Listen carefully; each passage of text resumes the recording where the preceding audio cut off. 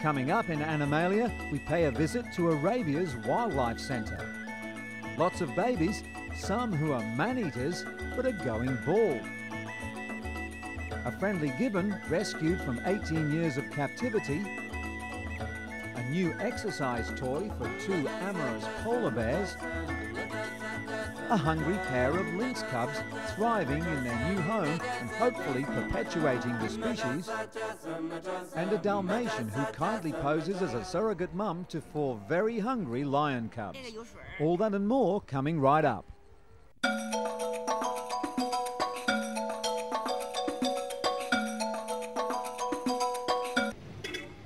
A small office run by the Tolba family sells unusual goods in Abu Ruwash, a small town in the western desert on the outskirts of Cairo. Whenever possible, Abd al-Halim Tolba, 39, and his sons leave Abu Ruwash and head for the desert to hunt down fresh supplies. Finding a likely bush, Abd al-Halim scratches away the earth where snakes like to escape from the heat of the midday sun. Not all snakes are found in bushes, though. The viper, one of Egypt's most venomous snakes, buries itself in the sand to keep cool. Besides snakes, the Tolba family hunt everything they find in the deserts: scorpions, reptiles, spiders and various insects. The family has buyers scattered all over the world, ranging from Sweden to the United States.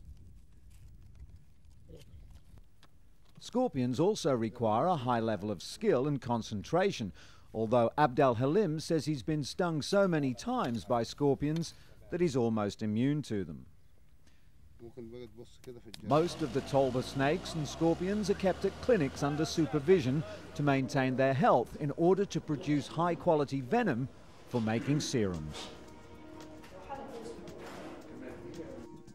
It's late afternoon at the Taita Ranch in southwestern Kenya. The ranch is located between two national parks, Tsavo East and West. While the thorny trees make perfect hiding places for animals, they make it difficult for visitors to view the wildlife. But these people won't give up easily. They've come from all over the world in the search of the legendary man-eating lions of Tsavo.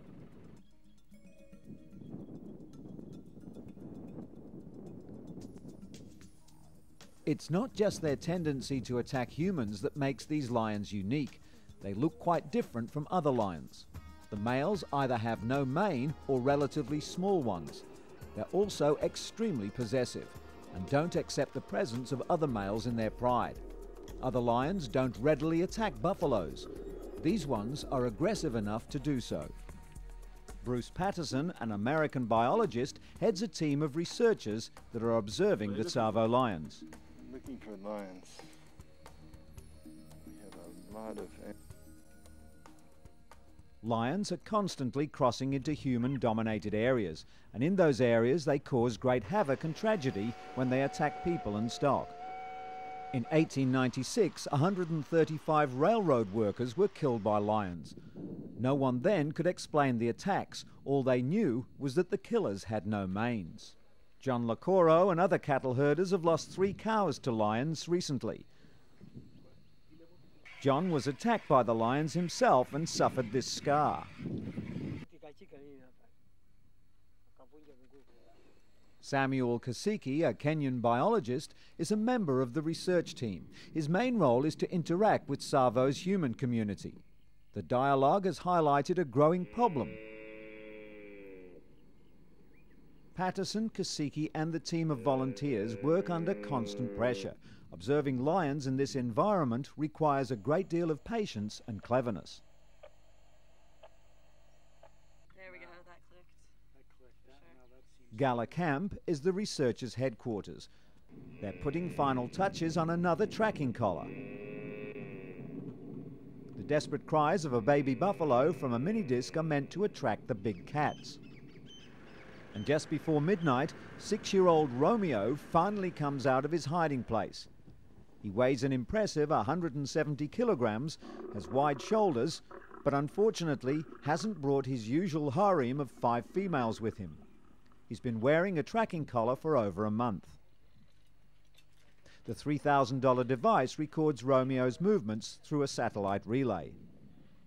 This is an antenna box for the geopositioning system. And Fecal samples, now in alcohol, can be analysed both for DNA as well as for hormones. The male hormone testosterone may cause lions to become bald, just as it causes the same condition in men.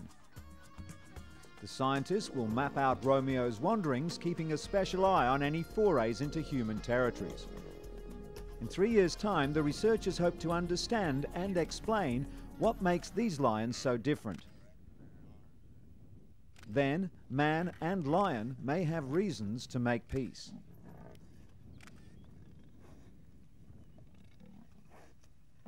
Located in the sandy outskirts of Sharjah in the United Arab Emirates, the government-funded Arabia's Wildlife Center is home to the world's largest collection of animals and birds indigenous to the Arabian Peninsula. 100,000 years ago, elephants, lions and rhinos roamed from the Red Sea to the Gulf before climate changes made them extinct.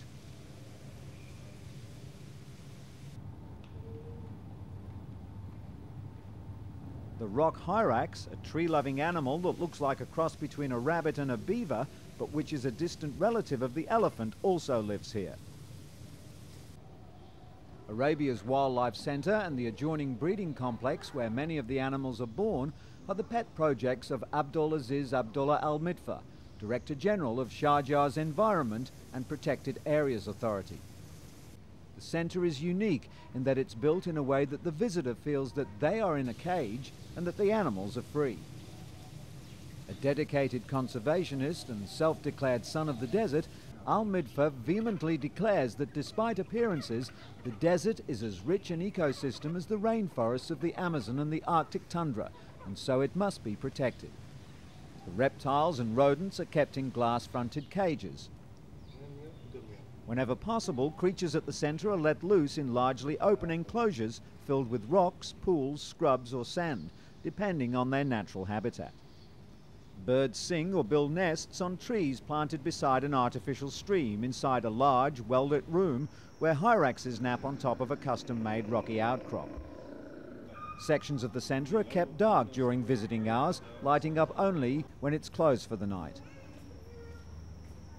Although there are several different wildlife reserves in the Gulf, this is a zoo with a difference. For starters, there's the sheer variety that's brought this 3-year-old centre and Sharjah into national renown.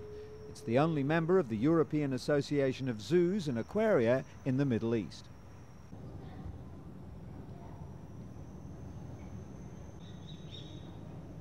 Despite its relatively low profile, the Arabian Wildlife Center attracts at least 100,000 visitors a year. Few of these people have seen these animals in their natural environment. The aim is to pass a message that the desert has a lot of animals that must be conserved, protected, and respected. Larger animals such as gazelles, ostriches, leopards, and baboons are all located outside and can be seen from behind reinforced mirrored glass.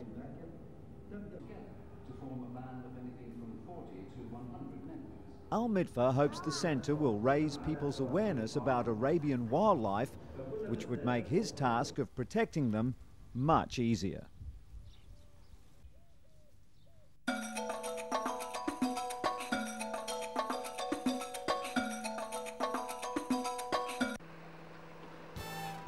A Jurassic Park is set in Japan, showcasing the assembled fossils of more than 40 dinosaurs amidst a forest of giant ferns and other prehistoric greenery.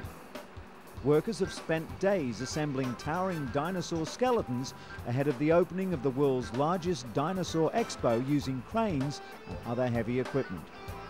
The main attraction of the 2-month event, which gathers dinosaurs and their parts from a dozen different countries under one roof, is the 35-meter Seismosaurus, a 50-ton herbivorous dinosaur which roamed the area which is now New Mexico in the United States 150 million years ago. The bones of the Seismosaurus were first discovered in the mid-1980s. Paleontologists were able to find about 20% of the bone fossils, and they spent a decade or so deducing from the parts found what the dinosaur looked like. The replica of the fossil skeleton took 2 years to make and was commissioned especially for this expo.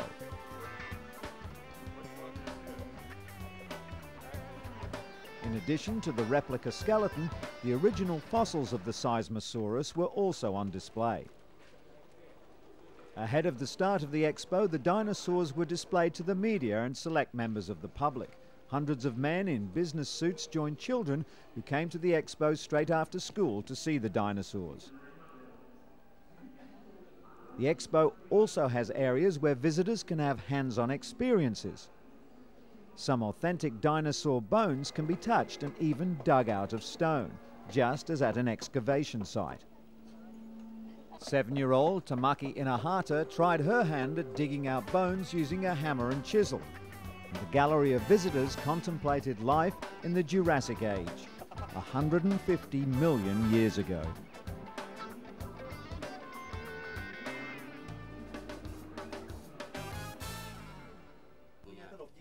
For the past 18 years, orphan gibbon Sumley has been confined to his small rusty cage inside a house on the outskirts of Bangkok. But recently, Sumley was finally granted freedom by officers of the Wild Animal Rescue Foundation of Thailand, after his owners decided they couldn't look after him anymore. Sumley spent his entire life in captivity, imprisoned inside the sealed cage.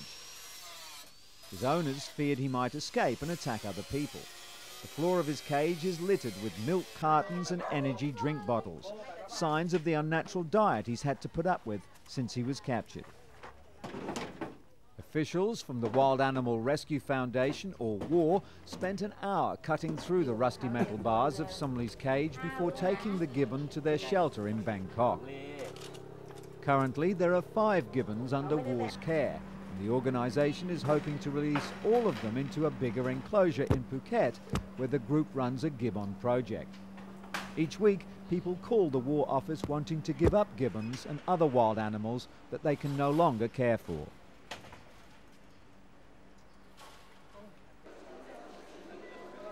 Annie Olive Kroner, who manages an animal sanctuary in Kenya, walked through the arrival lounge at Kenya's Nairobi airport recently carrying Z, a 2-year-old chimpanzee. Z had been through a lot of stress, moving from owner to owner and from shop to shop, until eventually he was part of a pair of chimps confiscated from a trade shop by the United Arab Emirates government. The other chimp died. High-ranking officials from various conservation groups in Kenya met Annie and Z at the airport upon their arrival. Similar to other chimpanzees around the world, Z is an endangered species. Many conservationists blame the bushmeat trade for threatening the survival of about 200,000 remaining chimpanzees in Africa. 17-year-old Gus has had a lot of attention throughout his time at Central Park Zoo in New York. The infamous creature was branded neurotic, paranoid, even bipolar. But now keepers have finally made him happy. The secret behind this bear boost is a new water whirling device called Endless Pool. It churns up the water of the normally tranquil pool, creating a fun current to play in. Before the new spa treatment, Gus would often act strange, worrying keepers with his endless and sometimes frenetic swimming back and forth. Gus's new toy is a big hit, turning him into a more playful bear. It arrived just in time for the blistering summer weather. The unit was a $25,000 gift from Endless Pool, and the zoo had to raise a further $25,000 to install the high-tech device. For youngsters visiting the zoo, it was a relief to see this once neurotic New York bear act the fool. Playful Gus delighted visitors by swimming with a bucket on his head, as if to prove his newfound lease on life. It seems now the only thing keeping Gus from fooling around in bubbles is not depression, but love. It's mating season for polar bears, and Gus was rather keen on following around his enclosure partner, Ida.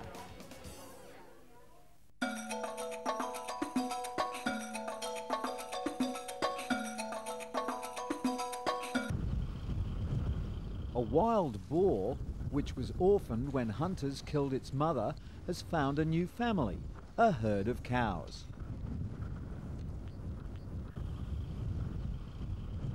The pig arrived in early spring and got a warm welcome from the cows at André Villard's farm near Rouen, northwestern France. The young boar, about 10 months old, takes milk from the cows, but they have to lie down because he's too short to reach the teats. Farmer André Villard stressed that the wild boar probably suffered a lot and was not as developed as it should be for its age. He added that the young boar was now nearly domesticated. Every day, onlookers come to Villard's farm to have a look at the strange animal living peacefully with a herd of cows. Luscious lady lynxes seek foxy felines for fun, frolics, and a spot of mating in a bid to save the species from extinction. Conservationists in Jerez de la Frontera, Spain, might soon have to resort to these Lonely Hearts adverts in an attempt to save the critically endangered Iberian lynx. The Spanish government is providing €8 million worth of funding in an effort to save one of its national emblems. But with only 2 self-sustainable lynx populations left in the wild, in the scrubland of the Donana National Park on Spain's southern coast, and in the Sierra Morena Mountains 200 kilometers to the north, and lynx is very hard to find, trying to increase the lynx's population is a new, particularly difficult challenge. The Iberian lynx has been decimated by deforestation, hunting, and the virus myxomatosis that wiped out huge numbers of rabbits, the lynx's favorite food. Aura and Saliga, 2 brown bundles of fur, spend their time feasting on thrice daily rations of rabbit and playing with the zoo's vet, Jose Maria Aguilar. Each little bigger than a kitten, they seem unaware of the arranged match ahead, or that the responsibility of an entire species rests with them. Jerez Zoo is also home for 3 tiny red pandas, several very smelly and very rare European bison, and a flock of bald ibises, one of the world's most endangered birds. The zoo's hopes for the lynx's proliferation now lie with finding an appropriate mate with sufficient genetic difference from the 2 female cubs that it already has in captivity. 3 chubby white furballs stumbled into the hearts of Argentines recently when the Buenos Aires Zoo finally allowed the public to see the month-old white tiger cubs. The birth of the rare blue-eyed cubs, consisting of 2 females and 1 male, caused excitement in the conservation community. The importance of these births is that there are so few white tigers in the world, some 200 or 210, and the majority live in zoological gardens and reserves. The white tiger can be mainly found in the jungles of Asia. It's the largest of all feline jungle animals, weighing as much as 270 kilograms. Its agility and cunning make it an excellent hunter that can hide easily among the vegetation. However, the animals have been heavily hunted and less than 300 still exist. The majority of those are found in zoos, and the Buenos Aires Zoo is the only one in South America that has white tigers. The cubs are still nameless, but children visiting the zoo in the next few days will vote on what to call them. And at a wildlife park in China, 4 lion cubs are 4 too many for their mother. She could only handle so many, and this quartet had to find a surrogate mum. As you can see, not another lioness, but this very beautiful and accommodating Dalmatian. The dog had given birth around the same time, and all but one of her litter had died. So, staff at the park asked her if she'd give it a try, and as you can see, sweet success. The cubs and the surviving pup are just like brother and sister, and everyone is happy. They say a leopard never changes its spots, but there's a spotty dog who can certainly change her ways.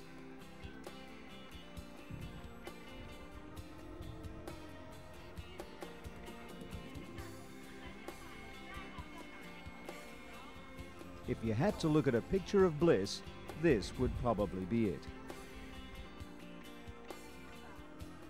Visitors to the park are all eager to be photographed with the lucky cubs. But some just want to cuddle anything that's cute. And if you're wondering about the names of the cubs, well, there's Lucky 1, Lucky 2, Lucky 3, Lucky 4.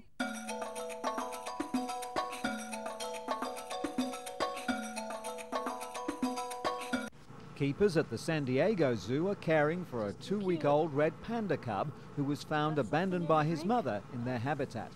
The cub is said to be thriving now, but keepers were concerned when they first discovered him alone in his exhibit. They rushed the male cub to the San Diego Zoo's veterinary hospital. Smaller than the soft stuffed toy he clings to, the infant red panda has now regained his health, thanks to his incubator and the puppy's milk he drinks from a bottle 6 times a day. He does little more than sleep or eat, though keepers say he's beginning to move around inside his incubator. The panda, who's just beginning to open his eyes, is expected to remain in the nursery for a few months, but zoo visitors can see him during visiting hours. The western lesser or red panda is found in the Himalayas and surrounding areas of Eastern Asia. Meanwhile, 2 giant pandas at the San Diego Zoo are experiencing a winter wonderland in sunny Southern California. Zookeepers have pumped summer snow made from 18 tons of crushed ice into the pandas' living area. For Shishi, the elder of the 2 giant pandas, the snow may have been a familiar reminder of his homeland, China. However, for California native Huai Mei, the unseasonable snow seemed to be an intriguing treat for a warm summer day. Summer snow is part of an ongoing enrichment program at the zoo designed to provide animals with stimulating environments and activities. The snow's something different, but keepers say the bears' positive response may keep the white stuff coming back. We'll see you next time.